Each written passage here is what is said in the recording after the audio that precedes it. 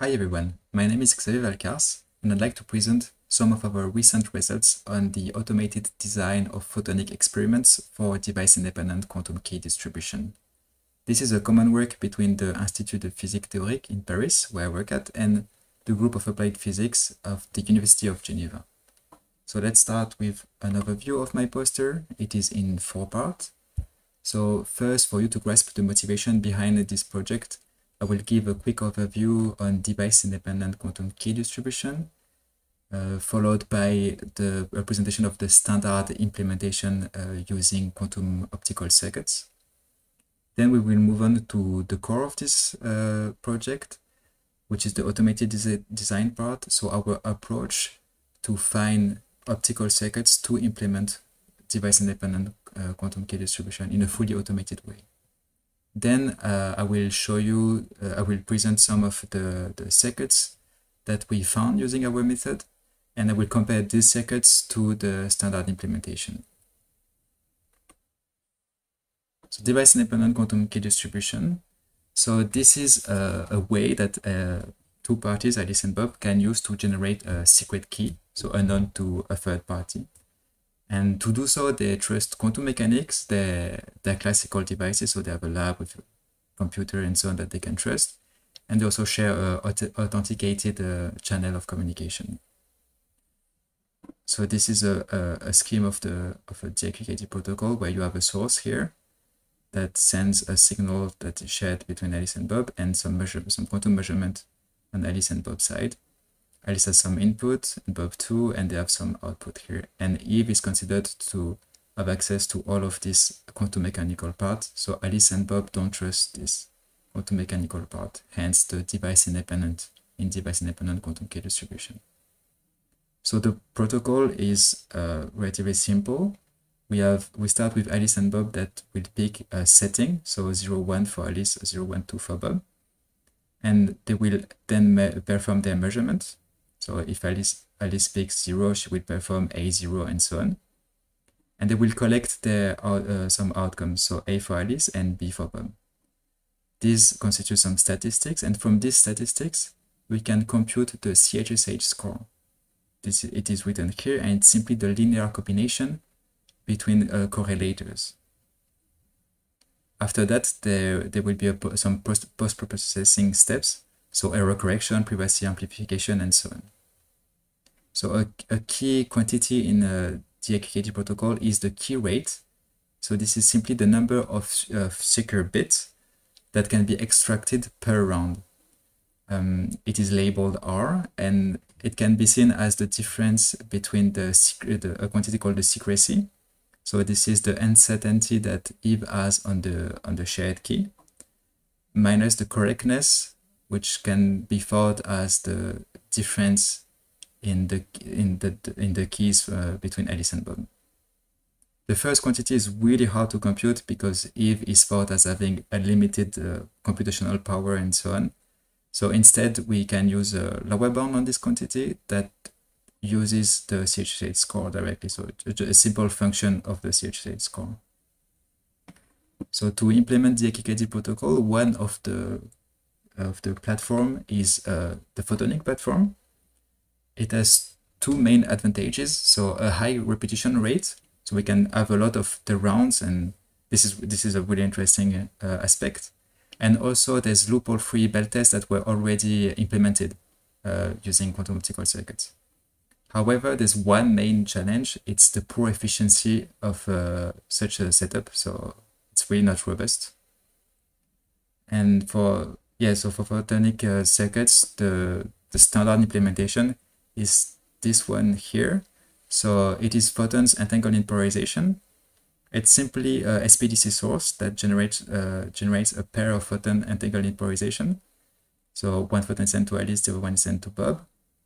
The measurement settings is settings of this wave plate and the beam splitter that will just rotate the measurement basis. And then they just perform some non-photon counting for detection here. So this is a simple setup, and we try to answer to the question, is there a better implementation using photonics? So to do so, we use an automated approach. So why the automated approach? It's because there's a lot of progress made in integrated photonic circuits that allows for complex circuits. So that would be way too long to explore by hand. And there's a lot of elements we can have and so on. So we wanted an automated approach. So we started by creating a numerical framework to simulate in a fast and reliable way quantum circuits. So squeezer, displacement, phase shifter, and splitter, and some measurement like heralding detection, non-photon counting photon detector, and so on. This is in a Julia package that you can access on GitLab and GitHub. And once we have this, once we made this numerical framework, simulation framework, we used machine learning. So we used, in particular, a sub-branch of machine learning that is called reinforcement learning, and in particular, the PPO algorithm. So this is learning by trial and error. So a simple scheme is here. So basically, you have two main entities interacting, an environment and an agent. The agent sends an action to perform to an environment. So the environment can be seen as an optical table. This action will be to put certain optical devices somewhere in the circuits. Then the environment will optimize all the parameters composing the circuits and give a certain reward. So this reward can be thought as the Qcrypt, for example. It can be something else too. And it will also compute the state of the circuit. And it is from these states that is sent to the agent that the agent will decide what's the next action to take. And from the past experiments, so from all of the action, states, reward that were done in the past, the agent can optimize what's called the policy, so which action to perform given a state. So the reward is crucial here, and this is the shaped for a given task. So we gave two tasks to this algorithm. So the first task was to design a circuit that yield really high Qcrypt in a lossless scenario. So this is the circuits that we obtain with our method. It's a really complex circuit where there's a succession of two-mode squeezers and a single-mode squeezers. Heraldic detection on the third mode here. The first mode is sent to Alice and the second mode is sent to Bob. And here you have like measurement A0, A1 for Alice, B0, B1, B2 for Bob. And you can see there's even like squeezing operation into the measurement branches. So really interesting and complex setup here. Another task we gave our algorithm was to design circuits that are robust, so that can tolerate a really high amount of the highest amount of loss while still having a high Qcrypt.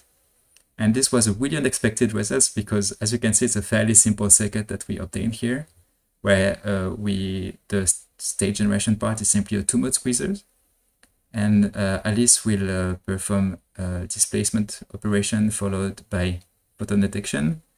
In the second case, there will be a squeezer before, and for Bob, it will be simply displacement and photon detection. So this we can compare these two circuits with the standard implementation I showed previously. So this one here. So the polarization setup, I label this polarization. It's the standard implementation setup presented before. Is this dashed blue line here? And you can see that the highest Qcrypt setup here gives really interesting Qcrypt indeed for lossless scenario. However, it's really not robust. And the second circuit that we obtained here is quite interesting because it beats the reference implementation in Qcrypts, and also it is more robust. So we gain 2% of efficiency here. So really interesting setup here. And yeah, that concludes my poster.